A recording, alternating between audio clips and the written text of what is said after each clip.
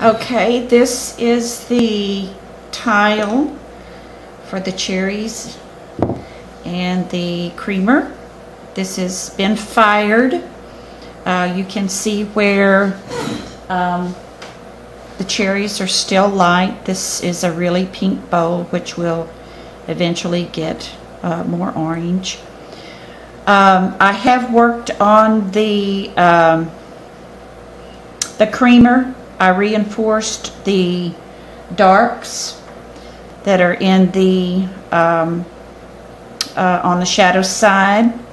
I reinforced this large dark that's on the tabletop. This is still using ruby and blue, and I actually came over this little part of the creamer that is in shadow, and I came up here with some of that color, but this is a bluer piece of we have some nice pretty blues in here, so I did come with a little bit more blue and a little bit lighter blue here. Of course, this has all been fired. This is a second application of paint on this, and then I have put the little decoration on the table cover, and this is actually just a little stitch that and in this it's black, but I thought that was just a little bit too harsh, so I used a black brown, and since it is stitches and it does have the table cover does not lie exactly flat, as you can see in this, so when you do put your stitches in, you know, I had to pay attention to make sure they were fairly uneven, and I just came with a little stroke like that, just a little straight, and since it does go down into the fabric, you skip and then another little stitch, skip, and another little stitch. So that was put in like that. Then these are all little what they call French knots in embroidery. So they were actually blocked in. Just I don't have all my brushes over here. So they were just blocked in a little circle like this and smoothed out, and then I used one of my older wipeout tools excuse me, and this has kind of a rounded edge, and I just simply wiped out the little circles like that until I got all of them. Can you see that? Yeah, okay. You can't really see them.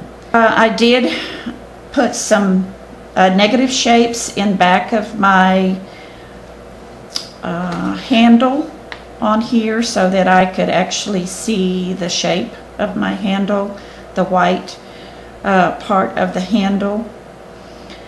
And that's really all I've done right now. I'm going to work on the cherries, and this, of course, this shadow is the darkest shadow in the whole thing.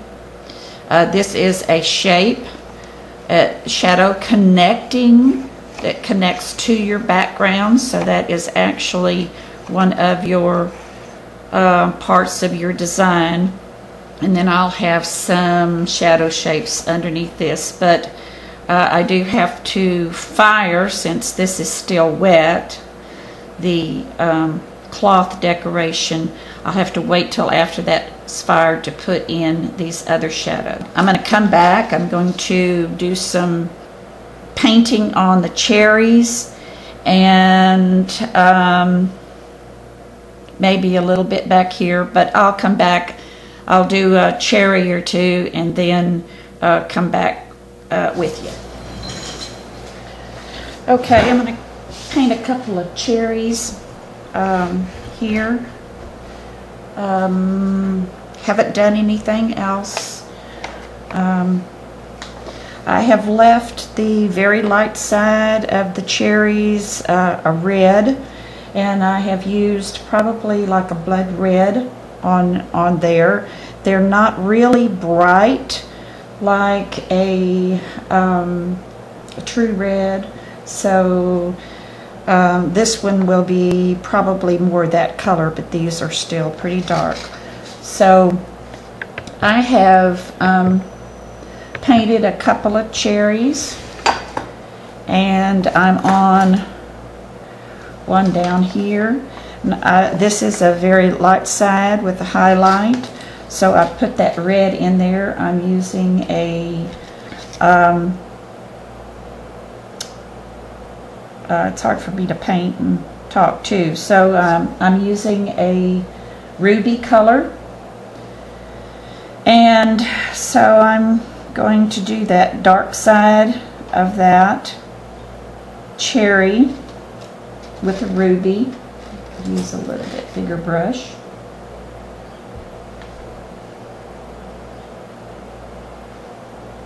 Okay. And I'm transitioning to that ruby color from that red color.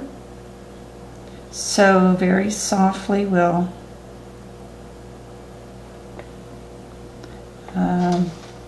then I'm adding just maybe a tiny bit of black to my ruby as we go toward the back.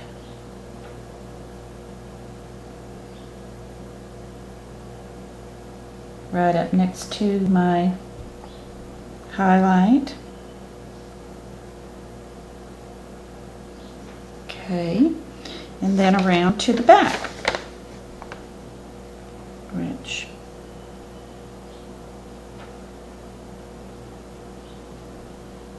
now you'll probably have difficulty really smoothing your ruby if you don't have a really good one.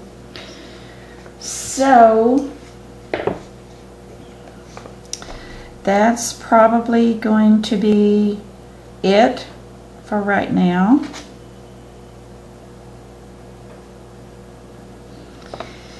Now I did go ahead and put some color underneath here, which will be darkened. Be sure the next fire. But it's just to, you know, as if you are a china painter or a porcelain painter, then you know that it's easier to put the color on once you've got some paint on there. So, all right, and then this one over here, see how dark that one is going to be. So we'll just put another, use the total ruby on that one. And if it's too bright, we can come back the next time. Put some black on there to tone it down.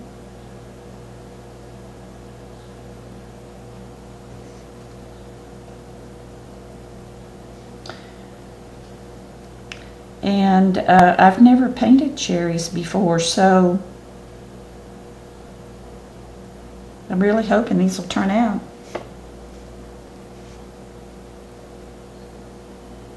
Okay, I'm going to finish painting this one.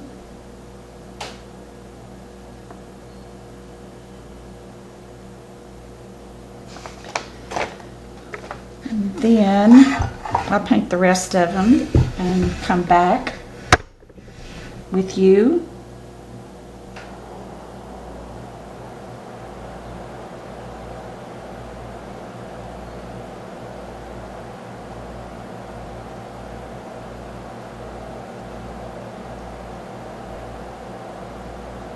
There. That's good enough for right now. We want to be sure to take out our light stems before we fire so that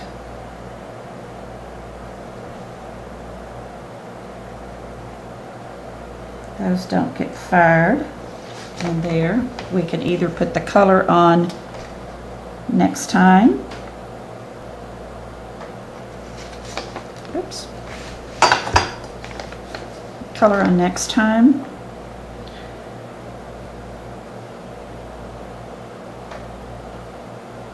Wipe out your edges. Okay. And that one doesn't have a highlight, so we're not going to have to worry about that.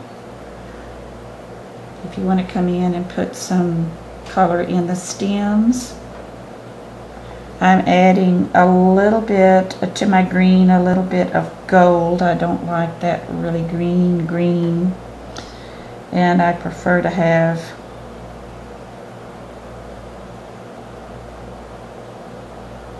a little bit golden, gold or green. But those can be darkened later. Okay, I'm going to finish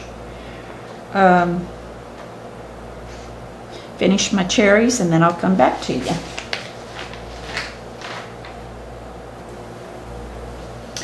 Okay, I have blocked in my cherries up at the top using my ruby and my black. I haven't worried too much about going around. They are all in shadow, and very few of them have the bright lights, so they all kind of merge in with this dark background. So I haven't worried too much about each individual. I've come across them, then came back and wiped out the light areas that will be actually red. Okay, I think I might put a little bit of red. These have to be much darker, of course, and I may put in some of these that are red. A little bit of red. This is a red that fires nice and hot. So if you have one that doesn't fire, because these are rubies, these fire very, very hot, then, you know, don't put on your reds until the very, excuse me, till the very last fire. Since I haven't done cherries before, and this is you know, always a new experience, each one of my still lifes, so each time that I do it, I am going to put just a little bit, and we can both see how it turns out, a little bit of red. This is, again, blood red. On this red side.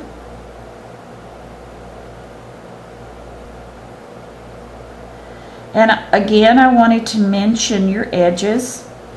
These, you can't really see in this where the edges of your berries are, because there's so many that are in shadow. So the same happens here. You're not going to see some of the edges, like this, even the light edge, it does graduate in value right there as it comes from the dark to the light. So you don't want to make a sharp edge on that.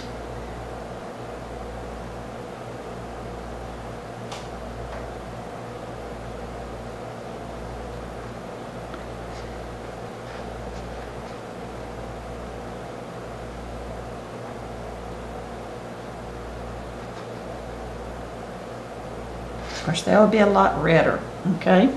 Then we want to make sure, I want to make sure that I pull out all my stems, do all my wipeouts, save all my whites. That's pretty much it. I think I will just save the greens till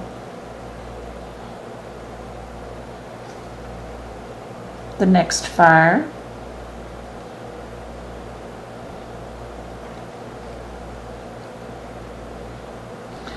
On my still lifes, I'm really not this slow a painter, but on my still lifes, I feel like that I prefer to go slow and do glazes. A lot of this is a learning experience for me, so I like to think about it and not act too quickly on a lot of things. So I think this is pretty much going to be our fire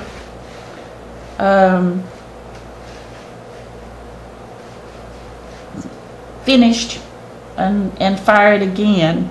I could do this, it has another layer. This is a table or scarf over another table cover. So I could go ahead and put that in, but I think I won't. I'll do that the next time. There's a lot of detail in this front area. Lots of little negative spaces. This is a crochet and this is a crochet, so there's going to be lots of detail in here. This is pretty much going to fade off into the shadows back here eventually, hopefully. And so I could darken some of these stems back here. This time, can't put any shadows. I could do this little front berry, and she's going to be very, very light and bright. So I could put some color on her, which I might before I fire it, but